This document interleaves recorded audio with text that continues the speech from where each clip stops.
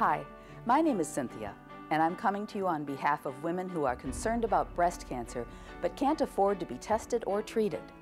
There is help available through MidMichigan's Center for Women's Health. Last year, 144 women were either tested or treated through donor funds. Mammograms, treatments if needed, and help with transportation costs are available to those who might not have done anything because of the financial burden. May 7th, your donation to the Breast Health Fund will help keep this program going and may even save the life of a friend, someone's mother or daughter. Please give local Midland to the Mid-Michigan Breast Health Fund, and let's work together. Let's pool our resources to make sure every friend, sister, mother, and daughter can get the help she needs. Together, we can do this. Please give.